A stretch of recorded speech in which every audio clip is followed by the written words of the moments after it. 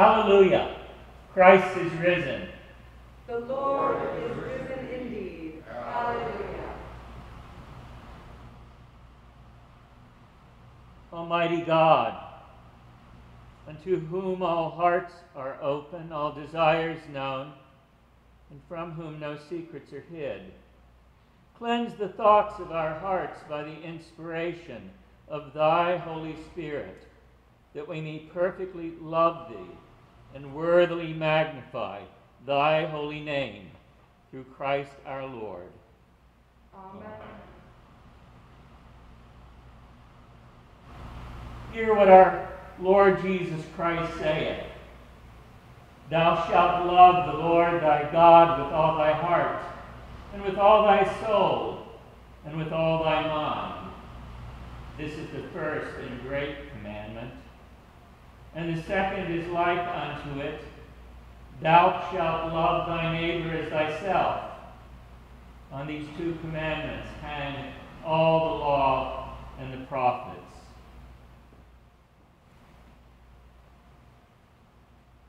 Glory be to God on high, and on earth peace, goodwill towards men. We praise thee, we bless thee, we worship thee, we glorify thee. We give thanks to thee for thy great glory. O Lord God, heavenly King, God the Father Almighty, O Lord, the only begotten Son, Jesus Christ, O Lord God, Lamb of God, Son of the Father, that takest away the sins of the world, have mercy on us. Thou that takest away the sins of the world, receive our prayer. Thou that sittest at the right hand of God the Father, have mercy on us. For thou only art holy, thou only art the Lord, thou only, O Christ, with the Holy Ghost, art most high. Glory of God the Father. Amen. The Lord be with you. And with thy spirit. Let us pray.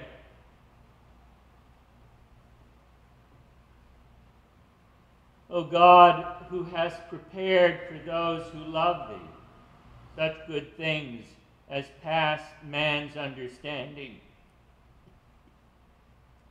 pour into our hearts such love toward thee, that we, loving thee in all things, and above all things, may obtain thy promises, which exceed all that we can desire, through Jesus Christ our Lord, who liveth and reigneth with thee in the Holy Spirit, one God, forever and ever.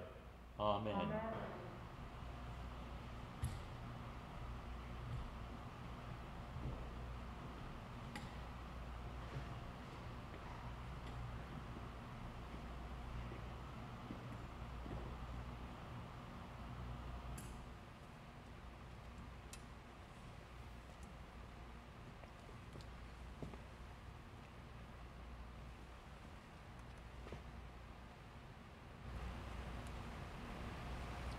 A reading from the Acts of the Apostles, 10th chapter, beginning with the 44th verse.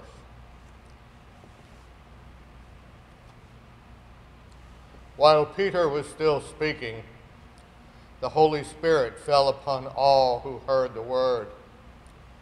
The circumcised believers who had come with Peter were astounded that the gift of the Holy Spirit had been poured out even on the Gentiles, for they heard them speaking in tongues and extolling God.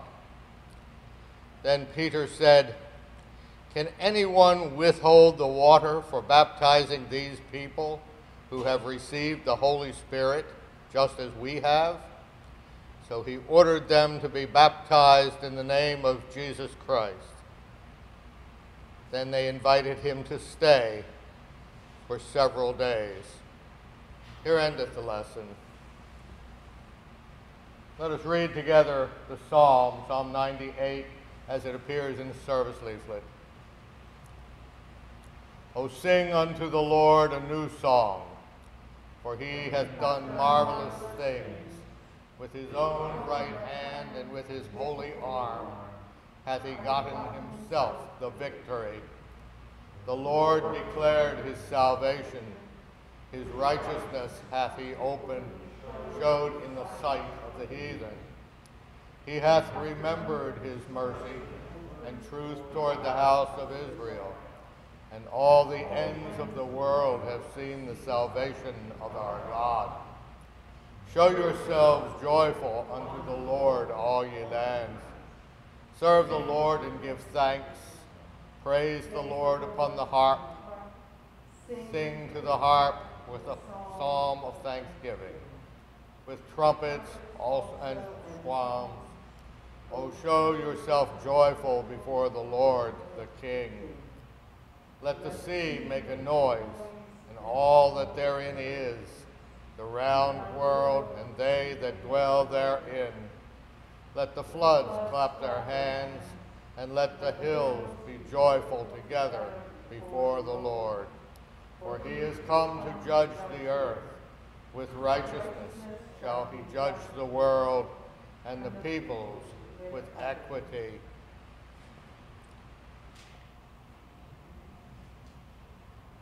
A reading from the first letter of John, the 5th chapter, beginning with the first verse. Everyone who believes that Jesus is the Christ has been born of God, and everyone who loves the parent loves the child. By this we know that we love the children of God, when we love God and obey his commandments. For the love of God is this, that we obey his commandments. And his commandments are not burdensome, for whatever is born of God conquers the world. And this is the victory that conquers the world, our faith. Who is it that conquers the world but the one who believes that Jesus is the Son of God?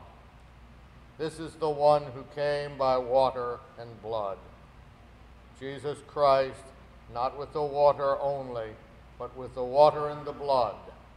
And the Spirit is the one that testifies, for the Spirit is the truth. Here endeth the epistle.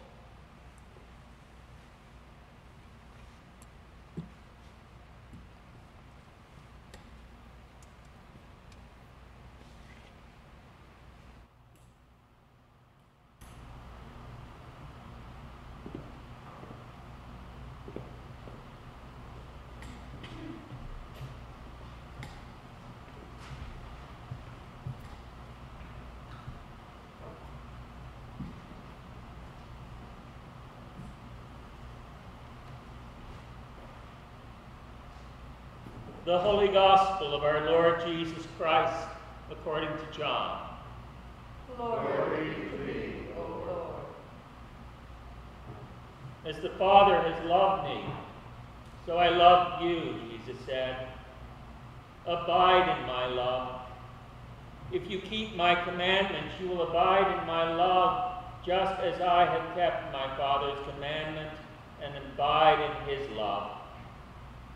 I've said these things to you so that my joy may be in you, and that your joy may be complete.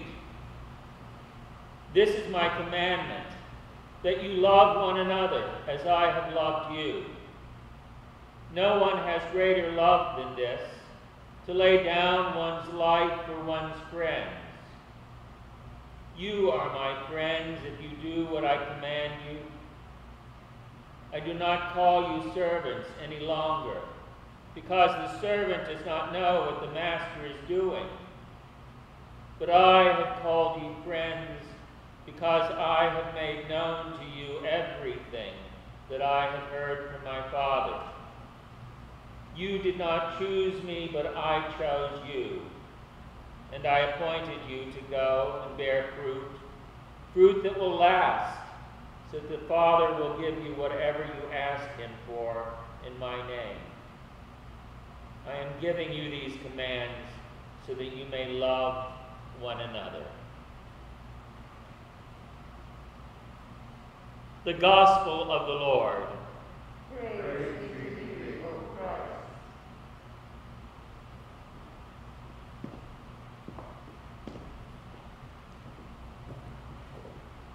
You may be seated.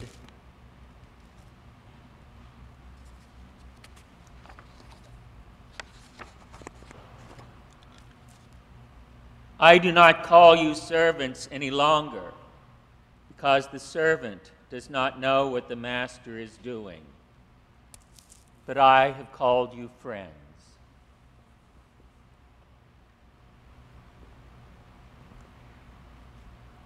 It is said that the carpenter who knows how to use a hammer, even if he is doing plumbing, will find some way to use his trusty hammer. We tend to use the tools that we know the best, that define us. Now, in the week before I give a sermon, I do a deep dive into the theology that reflects that sermon text. And I have to tell you that I think the theologians missed the mark on this text. Because as I read the gospel, the word that jumps out at me is the word friends. We all know what a friend is, although I don't know that theologians have gotten the message yet. A friend is a treasure from God. Remember when we were young and we found a new friend? It's as if the day had changed. The sun was brighter. Our hearts sort of danced in our chests. It gets more complicated as we get older. We have responsibilities, and we've got to be places, and we have to earn a living. And a friend may oftentimes seem a luxury. But I tell you, I don't think they do. I don't think they are luxuries. And I don't think Jesus thought they were luxuries either. In my mind, as I'm working with older folk, I teach them that among the most creative and life-giving things that they can do is to make a new friend. And I would extol that to all of you as well. Don't give up in making new friends. I want to recall a couple of foot washings to you.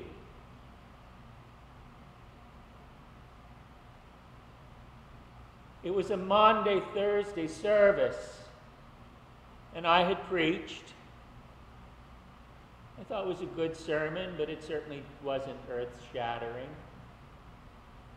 And so we got ready to wash feet, which is always a bit of a struggle because people don't like to do that or have that done to them. So I came down from the altar, and in the third row at my right, there was a man named Ed. Ed had progressed to a later stage of his Parkinson's disease. And Ed decided on the spur of the moment that he was going to wash someone's feet. He couldn't say that, but he indicated that with his head and his cane. And he tried to hoist himself out of his pew. And it took 3 other people to finally get him out of his pew and to the front of the altar and on his knees to wash one of the faithful's feet. And he did. It was a struggle. We were patient. We were deeply moved. It was so unexpected. It was in concert with Ed's personality that he should do such a thing. And we left the church that night, and we were changed people. We who had been churchgoers for our entire life had experienced something in that moment, by that struggle and that determination, that when we came to church that evening, well, we had no idea. It was beyond imagining how we were going to be touched that evening. And another story about foot washing. Bridgie was an elderly Irish lady who spoke with the remnants of her brogue, who was dying. And she hurt, her entire body hurt. And my Aunt Velma and I went to visit her. And it was hard for Bridgie to talk. She enjoyed the visit, we knew that. So my Aunt Velma asked her if she would enjoy having her feet washed. And Bridgie indicated that yes, that would be something she would enjoy. And so my Aunt Velma got a pitcher and a basin and a couple of towels and washed Bridgie's feet. And then afterwards put ointment on her feet. And the entire room was suffused by the scent, the herbal scent of the lotion. And I left the house and I was transformed, because I had always seen this as a piece of Scripture and not something that was grounded in our lives, as a real thing, as something that could happen. Jesus, at Maundy Thursday in the Last Supper, told his disciples that they were his friends. And then Peter and he had an argument. I suspect it was not the first time that Peter and Jesus had an argument. And Jesus was insistent. You are my friend, Peter. You are my friend, and that comes with strings attached, and the string attached in this moment is that you will allow me to wash your feet, or I will have nothing to do with you. And I suspect the look on Jesus' face was scary, because Peter knew that Jesus was serious. That is my long way to get in today's gospel, because Jesus is talking about friendship. It was a theme of his ministry. In John's gospel, friendship keeps coming up over and over and over again. You are not my servants, you are my friends. A friend lays down his life for his other friend. A woman lays down her life for her friend. It is to be hoped that we all have friends that are part of the golden bounty of our lives.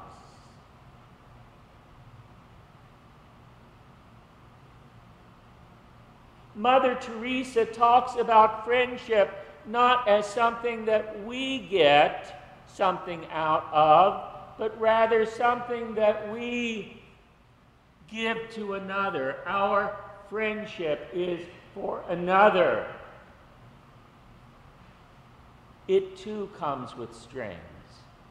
But the strings are just the opposite of what we oftentimes think, because we are so focused on what we are getting from this friendship that we sometimes lose the sacred opportunity to do something important, maybe simple but important, for that beloved of ours whom we call friend.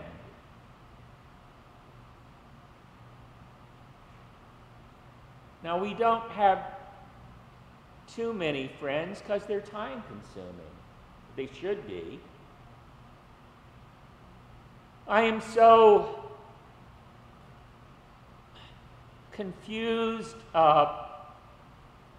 thunderstruck, don't know what to make of it, by this concept that we have in our life right now that friend is a verb, to friend someone. Well, the word we always used was befriend, and I think that's a lovely verb. And it actually says something a little bit more, because we are being in that friendship.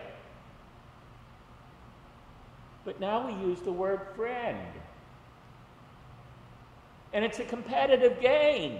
How many friends do you have on Facebook? Well, I have 100, and the other person says, I have 400.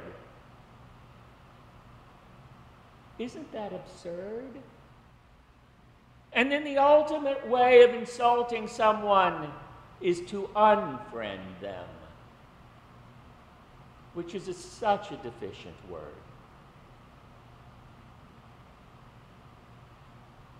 Friendship is something that has happened since the beginning, and it didn't need new words, and it did not need an electronic technology. It is person to person, look to look, voice to voice, touch to touch.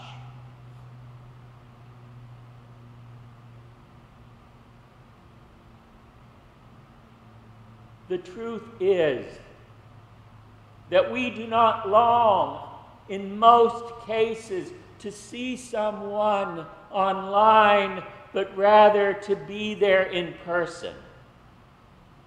Because that is the holy vocation of friendship that Jesus extols in this gospel reading, and that found fulfillment by his death on the cross, with a few friends gathered round.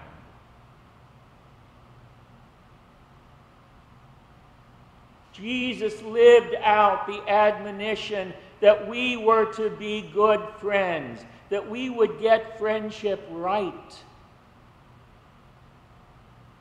and that by so doing we would emulate his ministry and the care he brought day by day to the people around him, the people whom he had made friends. So today, Jesus in the gospel and in the days after this gave us that holy commandment. It's what Jesus calls it, that holy commandment to be friends with other people, to lay down our lives for our friends, to be maybe even self-abnegating for them, because nothing is more important than to care for another human being. So I encourage you this morning to take stock of your lives, to treasure your friends, maybe by name, by telling them that you love them in some fashion or another. And then to do this, go out and try to find a new one.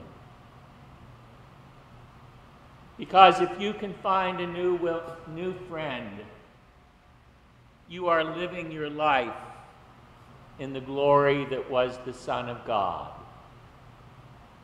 for whom the entire world was his friend. Let us bless the Lord.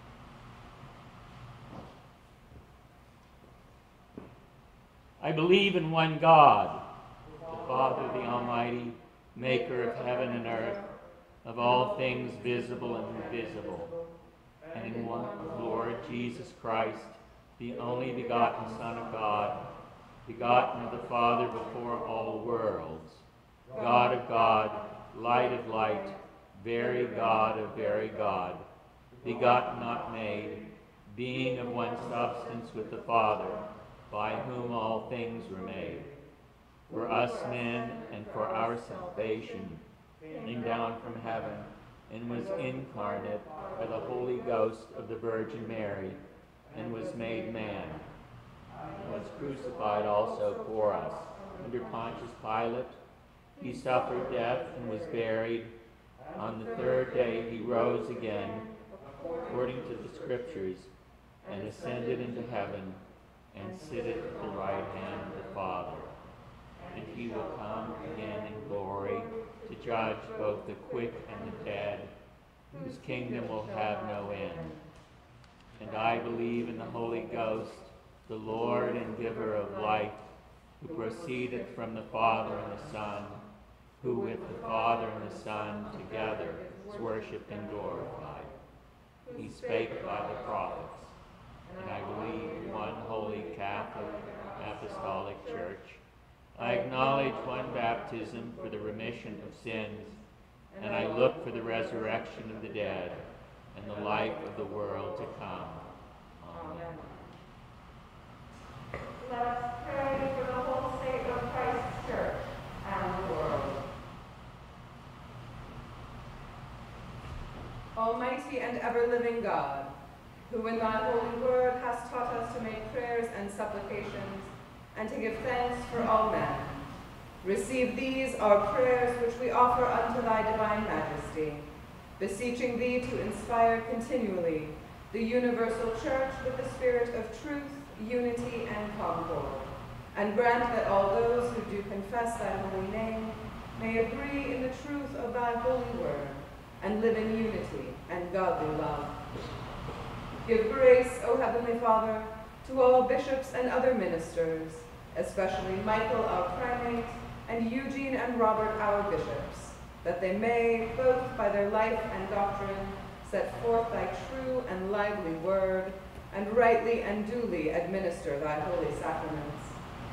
And to all thy people give thy heavenly grace, and especially to this congregation here present, that, with meek heart and due reverence, they may hear and receive thy holy word, truly serving thee in holiness and righteousness all the days of their life. We beseech thee also so to rule the hearts of those who bear the authority of government in this and every land, especially Joseph, our president, Lawrence, our governor, and Brandon, our mayor, that they may be led to wise decisions and right actions for the welfare and peace of the world. Open, O Lord, the eyes of all people to behold thy gracious hand in all thy works, that, rejoicing in thy whole creation, they may honor thee with their substance, and be faithful stewards of thy bounty.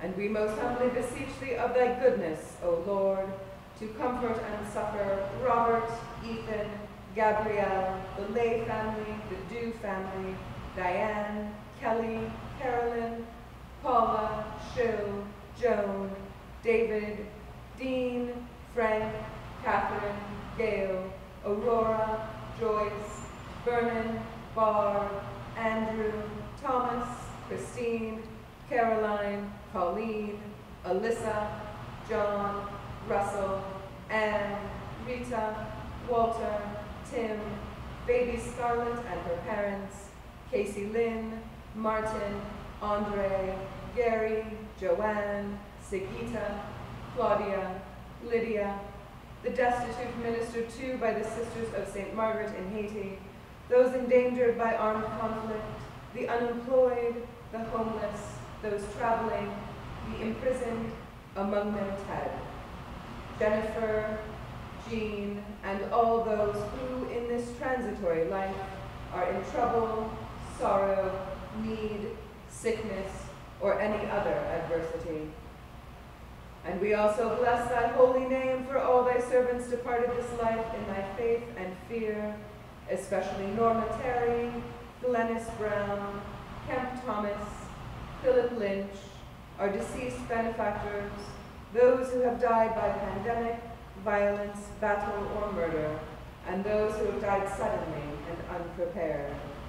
Beseeching thee to grant them continual growth in thy love and service, and to grant us grace so to follow the good examples of Our Lady, Blessed John, and of all thy saints, that with them we may be partakers of thy heavenly kingdom. Grant these our prayers, O Father, for Jesus Christ's sake, our only mediator and advocate. Amen. Let us humbly confess our sins. Most merciful God, we confess that we have sinned against thee in thought, word, and deed, by what we have done and by what we have left undone. We have not loved thee with our whole heart. We have not loved our neighbors as ourselves. We are truly sorry, and we humbly repent. For the sake of thy Son, Jesus Christ, have mercy on us and forgive us, that we may delight in thy will and walk in thy ways, to the glory of thy name. Amen. Almighty God, our heavenly Father, who of his great mercy hath promised forgiveness of sins to all those with hearty repentance and true faith turn unto him, have mercy upon you, pardon and deliver you from all your sins, confirm and strengthen you in all goodness, and bring you to everlasting life, through Jesus Christ our Lord. If any man sin, we have an advocate with the Father, Jesus Christ the righteous, and he is the perfect offering for our sins, and not ours only, but the sins of the whole world. Let us greet each other with the resurrection greeting. The peace of the Lord be always with you. And with our spirit.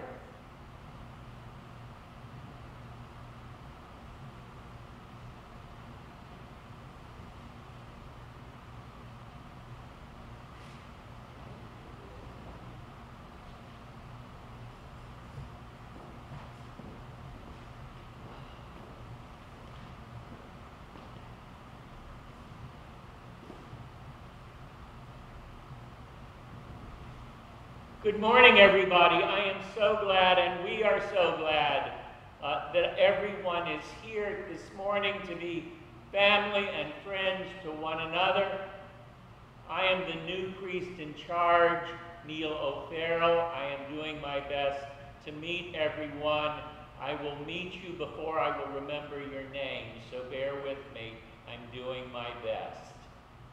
I want to send greetings and well wishes to all the mothers in our church and in our circles, and all of those people, no matter what their gender is, who have provided mothers' love and care and concern and support to us and to the people in our world, and for whom we are deeply, deeply grateful, and lift up a prayer.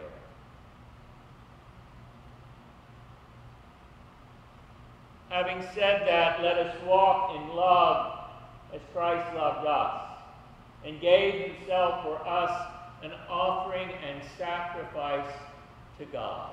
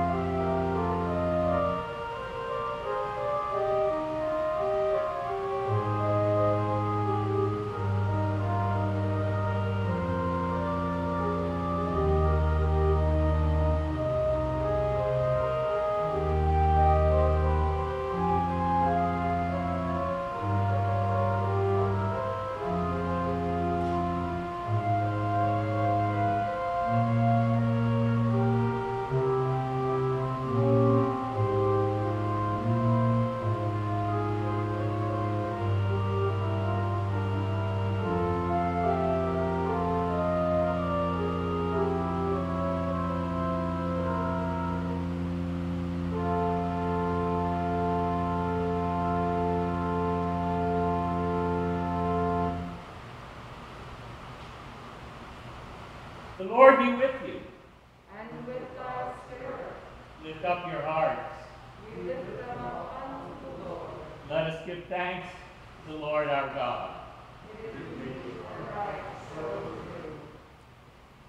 It is very neat, right, and our boundless duty that we should at all times and in all places give thanks unto thee, O Lord, Holy Father, Almighty and everlasting God.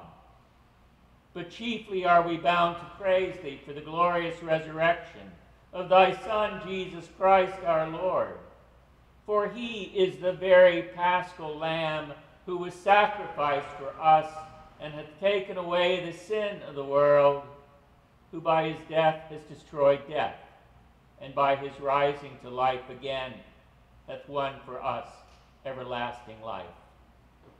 Therefore, with angels and archangels, and with all the company of heaven, we laud and magnify thy glorious name, evermore praising thee, and saying, Holy, holy, holy, Lord God of hosts, heaven and earth are full of thy glory. Glory to thee, Most High. Blessed is he that cometh in the name of the Lord. Hosanna in the highest. All glory be to thee, Almighty God, our heavenly Father, for that thou of thy tender mercy didst give thine only Jesus Christ, thy only Son, Jesus Christ, to suffer death upon the cross for our redemption, who made there by his one oblation of himself once offered a full, perfect, and sufficient sacrifice, oblation, and satisfaction for the sins of the whole world, and did institute in his holy gospel command us to continue a perpetual memory of that his precious death and sacrifice until his coming again. For in the night in which he was betrayed, he took bread, and when he had given thanks, he brake it and gave it to his disciples, saying, "Take, eat, this is my body, which is given for you. Do this in remembrance of me."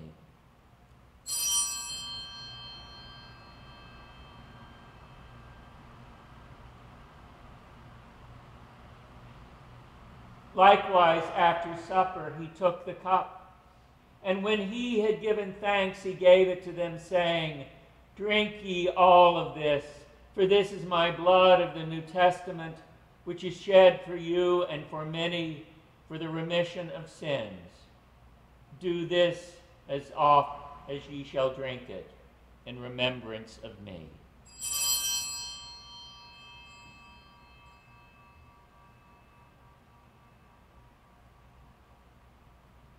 Wherefore, O Lord and Heavenly Father, according to the institution of thy dearly beloved Son, our Savior Jesus Christ, we, thy humbly servants, do celebrate and make here before thy divine majesty with these thy holy gifts, which we now offer unto thee, the memorial thy Son hath commanded us to make, having in remembrance his blessed passion and precious death, his mighty resurrection and glorious ascension, rendering unto thee most hearty thanks for the innumerable benefits procured unto us by the same. And we most humbly beseech thee, O merciful Father, to hear us, and of thy almighty goodness vouchsafe to bless and sanctify with thy word and Holy Spirit these thy gifts and creatures of bread and wine, that we, receiving them, according to thy Son, our Savior Jesus Christ's holy institution, in remembrance of his death and passion, may be partakers of his most blessed body and blood. And we earnestly desire thy fatherly goodness mercifully to accept this our sacrifice of praise and thanksgiving, most humbly beseeching thee to grant that by the merits and death of thy Son Jesus Christ, and through the faith in his blood, we and thy whole church may obtain remission of our sins and all other benefits of his passion. And here we offer and present unto thee, O Lord, ourselves, our souls and bodies, to be a reasonable, holy, and living sacrifice unto thee, humbly beseeching thee that we and all others who shall be partakers of this holy communion may worthily receive the most precious body and blood of thy Son, Jesus Christ, be filled with thy grace and heavenly benediction, and make one body with him, that he may dwell in us and we in him. And although we are unworthy through our manifold sins to offer unto thee any sacrifice, yet we beseech thee to accept this our bounden duty and service, not weighing our merits, but pardoning our offenses through Jesus Christ. It is by him and with him, in the unity of the Holy Ghost, all honor and glory be unto thee, O Father Almighty, world without end. Amen. Amen. And now, as our Savior hath taught us, we are bold to say, Our Father, who art in heaven, hallowed be thy name. Thy kingdom come, thy will be done, on earth as it is in heaven.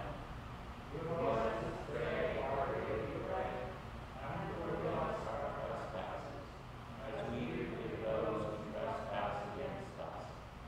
And lead us not into temptation, but deliver us from evil. For thine is the kingdom, and the power, and the glory, forever and ever. Amen.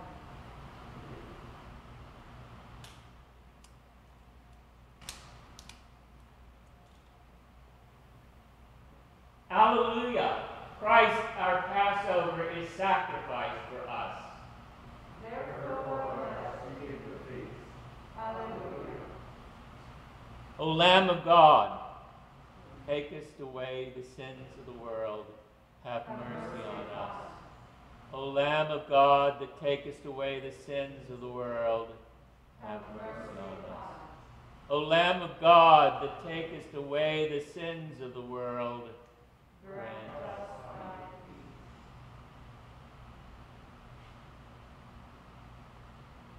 peace. The gifts of God for the people of God. Take them in remembrance that Christ died for you, and feed on him in your hearts by faith with thanksgiving.